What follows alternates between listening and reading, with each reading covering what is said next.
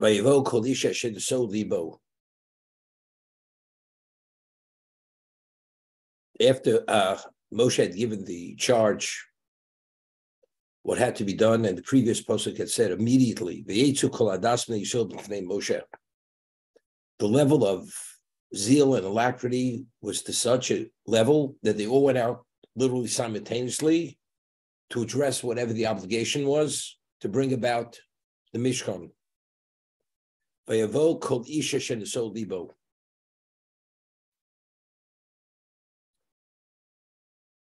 And they came, all those that were inspired by their hearts.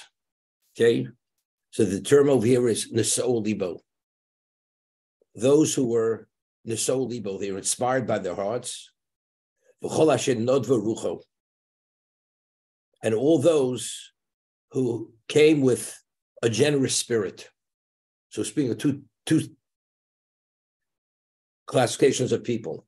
Asher neso libo, asher chol asher nodva rucho.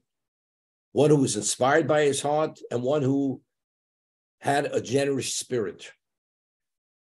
Also, who hevios trumas Hashem lemlech zol moed. They had brought the tithing of Hashem for the work that was needed for the Ol Moed, Ulchol Avadosel B'dei HaKodesh.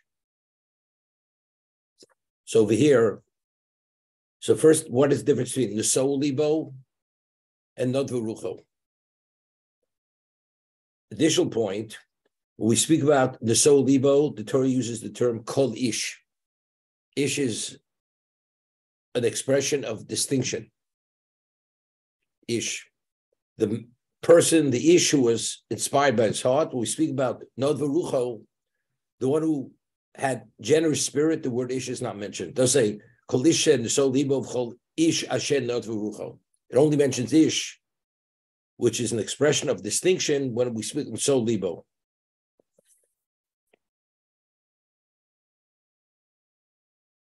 In the next pasuk, we speak about Vayavo Anoshim Anoshim Kol Nidiv Lev. All who had a generous heart. Before we speak Nodva Rucho, it was due to his generous spirit. Here we're speaking about Nidiv Lev. That means you gave your heart. Nidiv is a person who's generous. He has a generous heart. Okay? So over here, there's the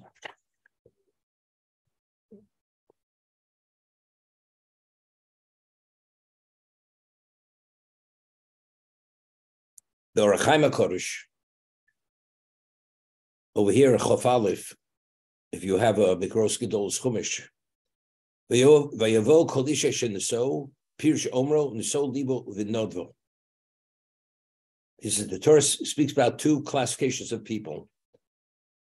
Neso Libo and Nodva Rucho. Da. Yeshnei Hadrogos B'Mitznadvim. He says the two classifications of people who are donors. Two types of people who are donors.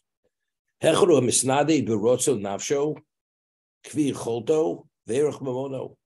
Person gives due to his generosity, to his best ability. Meaning, based on his financial ability, he gives to that degree. Zayikro Nodva Rucho. Lishlo She'enu Osa Dover Kamotzar Ben Nafsho. Meaning, he doesn't do it, it's not painful for him to give it, but he gives it due to his generous spirit. But to what degree does he give? Based on his financial capability. The second person, the Neso Libo, is a person who gives even more than his financial capacity. Migoldel Tuvios Libo, because of the overwhelming goodness of his heart. Yikro Neso Libo. Therefore, he's classified as the one who's inspired by his heart. His heart uplifts him, and he's like evaluated as if he'd be a wealthy man. Yosi Mashu Loses Dvayokar, to give even more than he's capable of giving, something which is precious. So the two classifications. I will do my best. I will give as much as I can. So what is the person's evaluation of himself? I feel I could give so much. It's because I have a generous spirit. It's not painful. I'm happy to give it. But how much could I give? As much as I think I could give. A person who's inspired by his heart, he gives even beyond his capacity because of the goodness of his heart. If the problem has to be addressed, he will give even more than his capacity to be able to address the problem.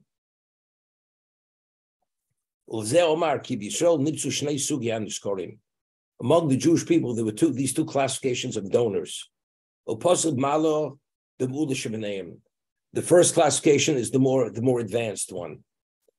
First, we speak about the person who was inspired by his heart, uplifted by his heart. The diktik lomar tevas ish. And we speak about the first, which is a more advanced, more special classification of person. He's classified as ish. That's an expression of distinction, loshen chashivus. That's an expression of chashivus, a special distinction. The second person is he's giving due to, he has a giving spirit. He's a generous spirit. He's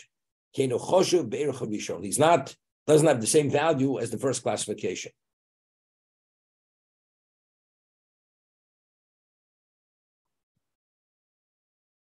We find about all those, the donors who gave to the Mishkan, these two classifications, and both of them are considered praiseworthy.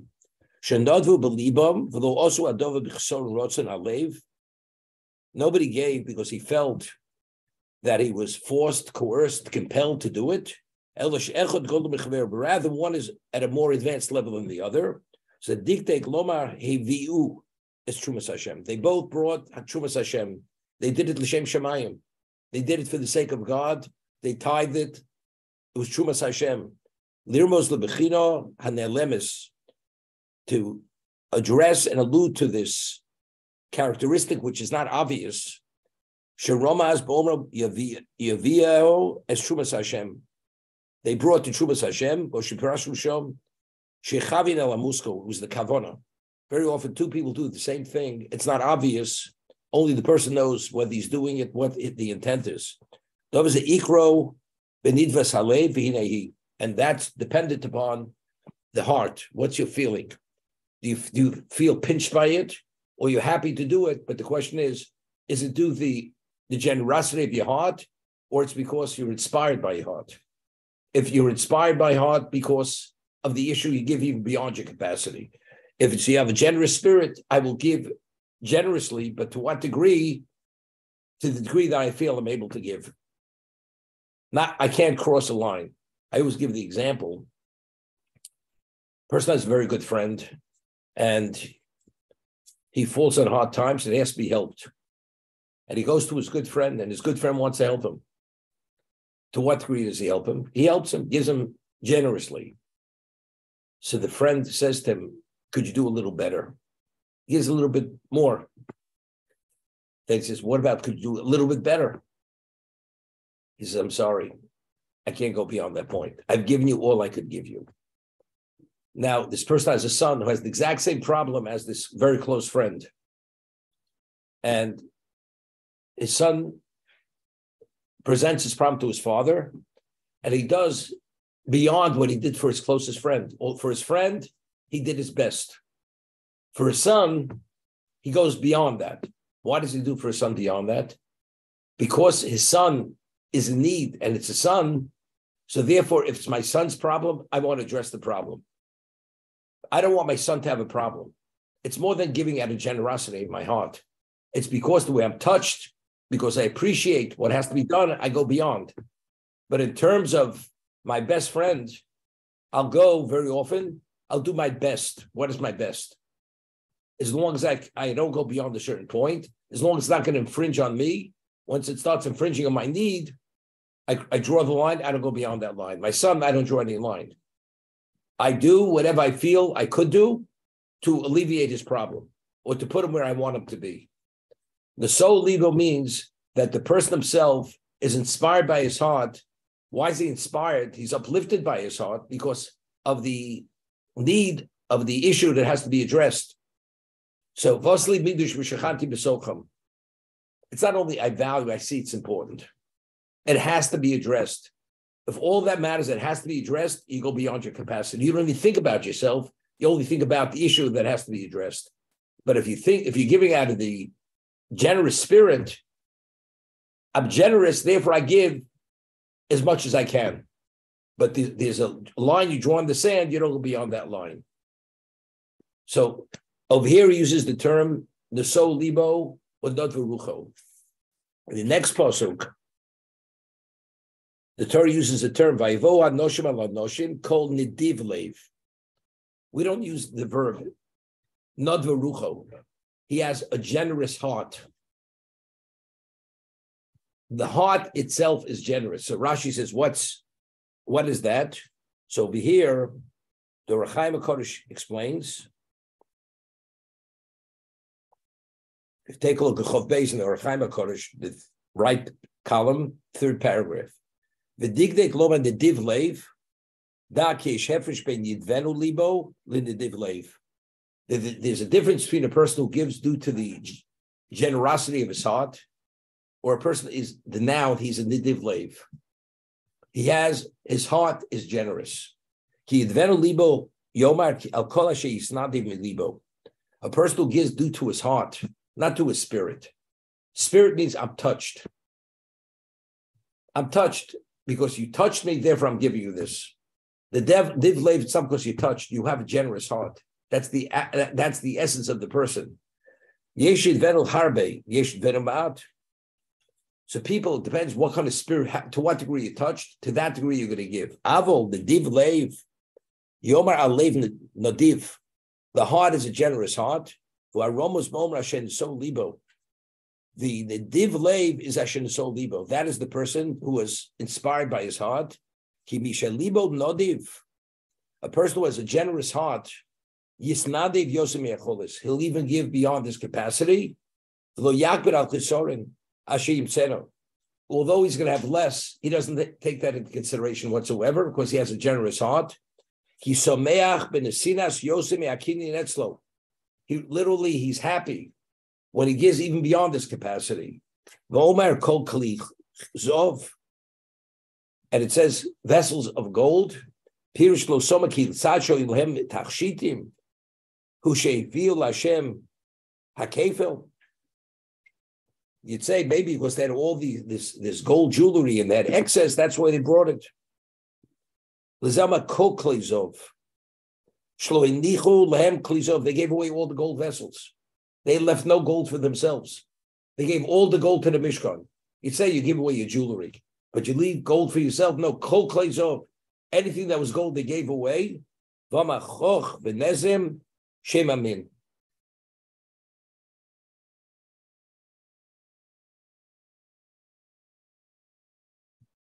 Then he says, he quotes Pasuk Shir Hashirim, L'kayim omro nogil nischoboch. They gave away everything, and they say, our joy is when you have. That is our joy. When you have, that does for us.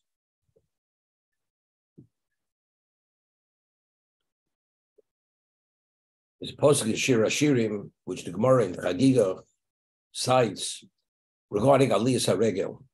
First mission speaks in Chagig speaks about who is obligated to visit the Temple Mount on the Regalim and who's not, who's exempt. So there quotes a pasuk in Shir Hashirim, where Shlomo Mel says, "Ma'yofe pamayich bas nodiv." Ma'yofu pamayich. How beautiful are your paces, bas nodiv, the daughter of the div, the philanthropist, nodiv. So the Gemara says, who is Shlomo Melech referring to? How beautiful are the paces of the Jewish people when they ascend the Temple Mount, who are the daughter of Nodiv, who are the daughter of Avram Avinu. And why is Avram Avinu called Nodiv? Asher Nodvu Rucho Lashem. He gave of his heart to God. He gave it all away. He gave his entire heart. What's the heart? The heart is desires. All the desires of his heart, he dedicated to Hashem. So the Jewish people are referred to as Bas Nodiv, the daughter of the one who Nodva Ruchal Hashem. So Rashi says he gave away all the desires of his heart to Hashem. We have many desires. Everything was dedicated to Hashem. And he lived every moment of his life only for God himself, not for himself. This was Avraham Avinu. That's the Div Lev. The Div Lev means your heart is dedicated. Whatever the heart is, all the desires a human being has lie in the heart. All those desires, you give to Hashem. I'd once mentioned in the Chofetz Chaim, we say in Abba Rabbah, the Brocha before Kriya Shema, V'yached levavenu li'ava u'lirishmecha. You should designate our hearts to be exclusive, u'la'ava u'lirishmecha, to love and to revere your name. We say it every day. V'yached levavenu, yichud halev. The heart should be designated specifically, exclusively, only for the love and reverence of Hashem. So he explains it this way. He says, a person was one of the top diamond merchants, and it was known that he had these two very special, very precious gems, which no one else had. And the only one who saw these gems was the person who had them, and the neighbor always wanted to see those gems, just to look at them, to see their beauty and why they were so exquisite and they were so special, one of a kind. And he wouldn't have the chutzpah to ask the person to show it to him. One day he has a knock on the door. The one who owned these gems says, "Look, I'm going out of town. I want you to do me a favor. Could you keep these gems for me and watch them?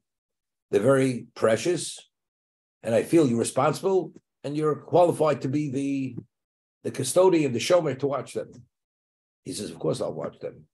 But he says, "I want to ask you permission. I've heard so much about those gems. I'd like to open the box where they lie, just to look at them, then I'll put it right back." He says, "Fine, I'll give you full permission." So he transfers this very ornate box to this neighbor. And as the person leaves, he opens the box and the diamonds are wrapped in some kind of silk cloth. He opens it up. And in the box, together with diamonds, he finds decaying apple cores, together with these very expensive diamonds. And he looks at it and he tries to figure out what are this decayed debris doing together with these diamonds. And he says, "Doesn't make any sense.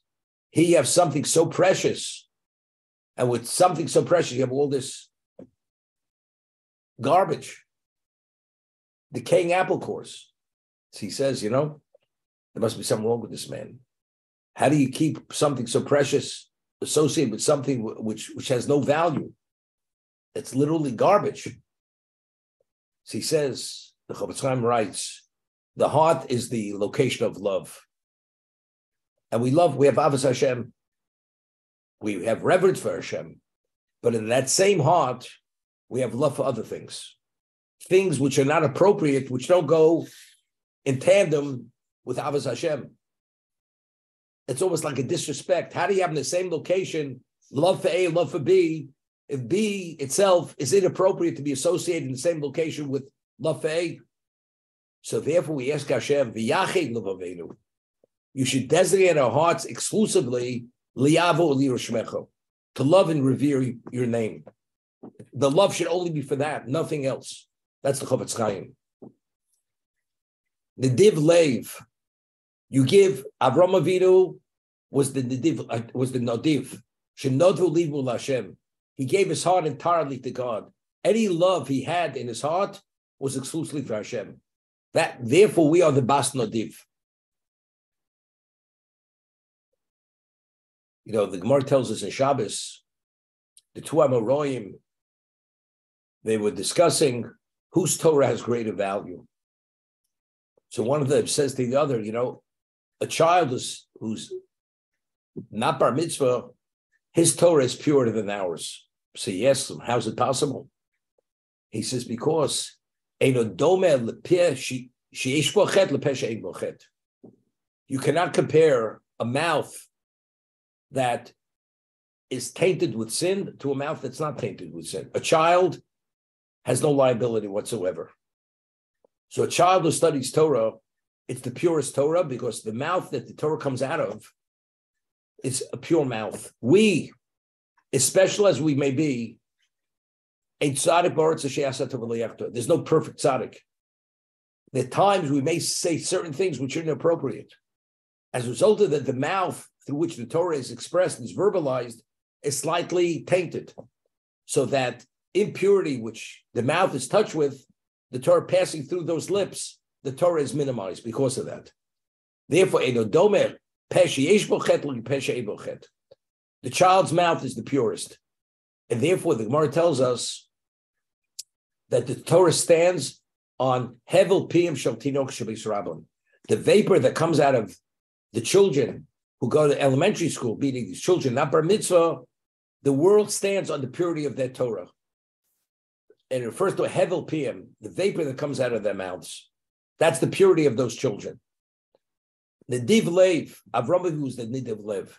So he differentiates Nodva Rucho and Nediv Lev. Nediv Lev is a noun. What kind of heart do you have? You have a generous heart.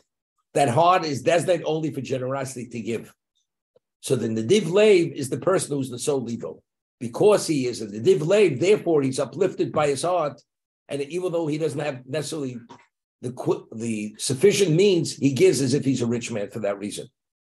Because of that purity of his heart, all that matters is whatever has to be addressed is addressed.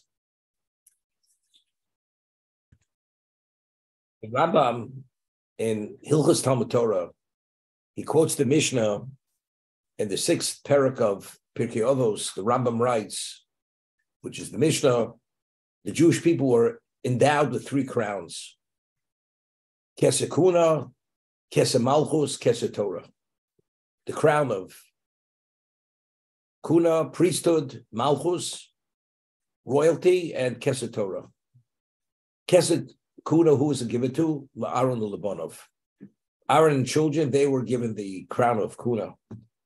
Kesed Malchus, LeDavid Lazaro. It was given to David and his progeny. Kesed Torah, that was given to all the Jewish people. And he quotes the pasuk, Torah Tziv Lo Moshe Morosho Kilas Yaakov. It's the heritage of the congregation of Yaakov. It belongs to the Jewish people. Where is it? It's Munachas Bezovis. It's in the corner, and it's there. Kol Mishi Yovo V'yitlo. Whoever wants, they're welcome to take that crown. Every one of us has relevance to that. Then the Rama goes to explain, how does one acquire the crown of Torah? The others are an endowment. A Kohen is a Kohen because he's born a Kohen.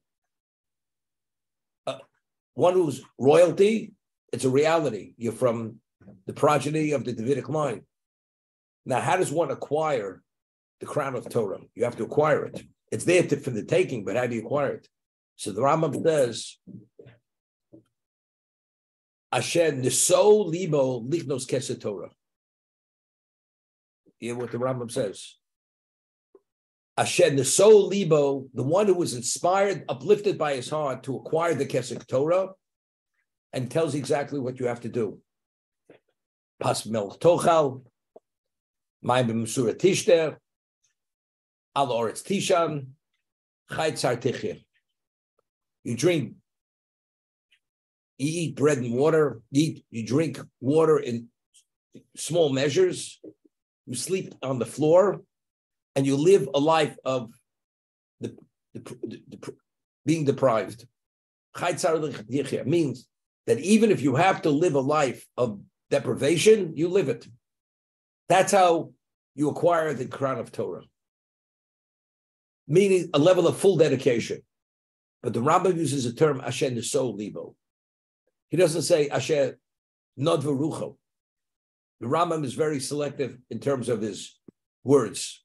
Asher Niso Libo. Now, a person, one of us say, you know something? I would like to acquire the crown of Torah, and I look at the prescription. Possible tochal, my sur tishtal, or it's tishin chaytz tzar tichya. Okay, so I know exactly what I have to do. Unless it's Nesol Levo, it's not going to happen. Nesol Levo means that I'm so inspired to bring about that objective. All I want is to accomplish that. If that's what you're touched by, then no holdbacks. It's not a question is, what am I giving? It's irrelevant what I'm giving. It's what I want. Nadva Ruchu is, what am I giving? I have a generous spirit. How much should I give? So you say, give as much as you can. So once you say, give as much as you can, I think I've done enough. I can only handle this for a short period of time. A person's soul libo, there's no such thing as a time limit. All that matters is I have to accomplish that. It's the achievement. If it's achievement, so if you're inspired because you want the achievement, then you're able to succeed by following that prescription. But if it's nadvu rucho, it's what does it cost me? What do I have to do to acquire it? I think I've done enough. You may be able to do it for a while, but once you've reached a certain point that you feel you've done enough, you stop at that point. In the soul liba, there's no stopping, because the whole thing is the achievement. That's all that matters. Since what we're speaking here, there were two classifications of Jews who participated in the Mishkan. It was Ish, which is an expression of distinction, and the other was Nadvu Rucho, where it doesn't use the term Ish.